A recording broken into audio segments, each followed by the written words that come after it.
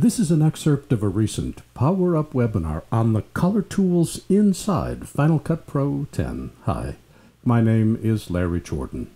In this excerpt, I'll show you two different ways to make sure your skin tones are accurate. A big challenge that we often have is skin tones. And you may not be able to see this on your set at home, but she is green. Yeah. So I'm going to select the clip, and first thing I do is look at the grayscale value. I'm looking at the waveform monitor. The black levels are a little high. We'll pull that down because she's got this nice black vest on.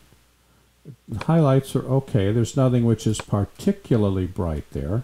Probably the brightest thing is the reflection on the wheel. I could pull that down if I wanted, but really it's perfectly okay the way it is.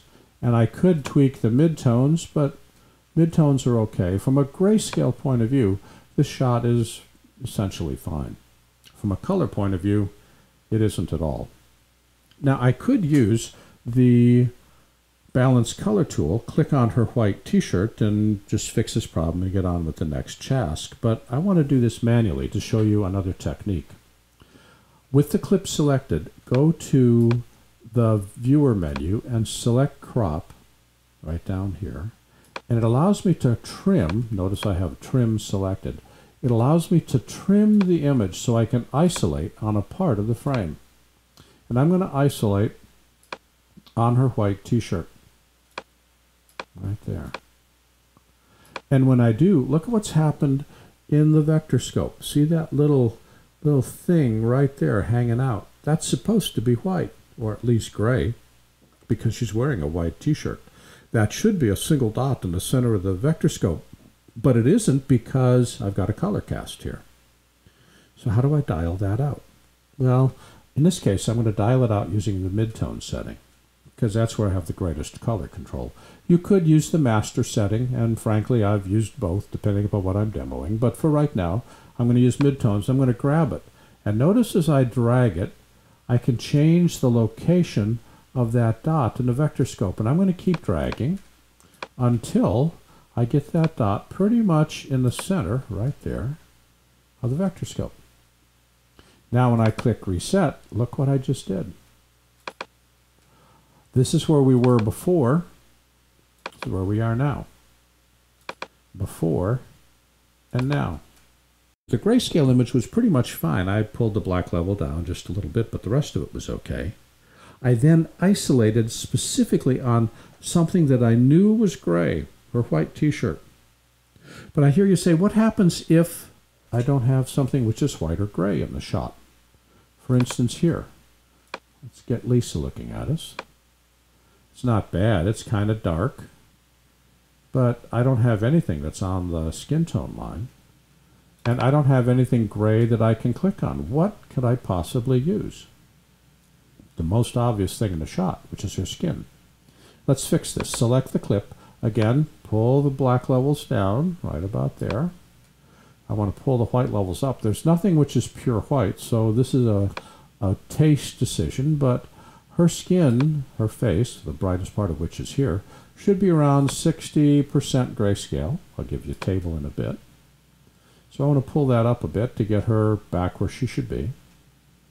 And we'll take a look at the, yeah, that's pretty good. I kind of like that. Don't need to adjust that. Just needed to pull the shadows down and the highlights up. But her skin still isn't on the skin tone line. Select the clip, go back to trim, and this time I'm going to trim, but I'm going to focus on her skin, not on her clothing. One of the things that you don't want to do is you don't want to grab a cheek that's way too often got makeup on it, especially for women, and the makeup could just totally screw up the color grading. So I either work with her forehead or I'm going to work with her neck. In this case, I'm going to work with her neck, which tend not to have color makeup applied, but are a really good place to see what her skin looks like.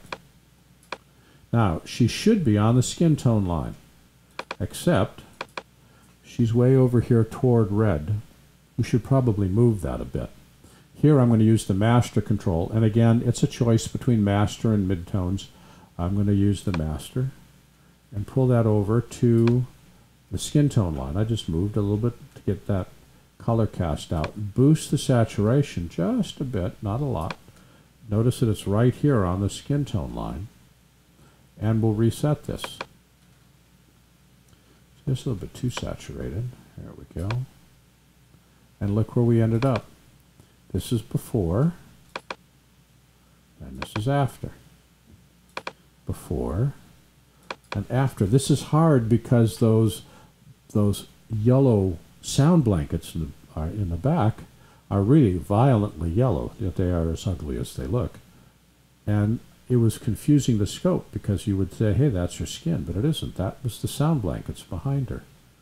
Her skin is right where it needs to be, 60, 65%, right for the well-lit part, and she's right on the skin tone line, and we've got a really, really pretty picture. This is an excerpt of a recent Power Up webinar looking at color tools inside Final Cut Pro 10. For the complete version of this online training, please visit our store at larryjordan.com/store and look for Webinar 278. By the way, when you need to stretch your training dollars, membership in our video training library saves you money and time. You can access all our videos for a low monthly price of only $19.99. That's more than 1,900 movies, hundreds of hours, on a wide variety of subjects. Plus, premium members can download practice media and projects. Our training covers Apple and Adobe software. We update it multiple times each month. And for more information, visit larryjordan.com/membership. And thanks.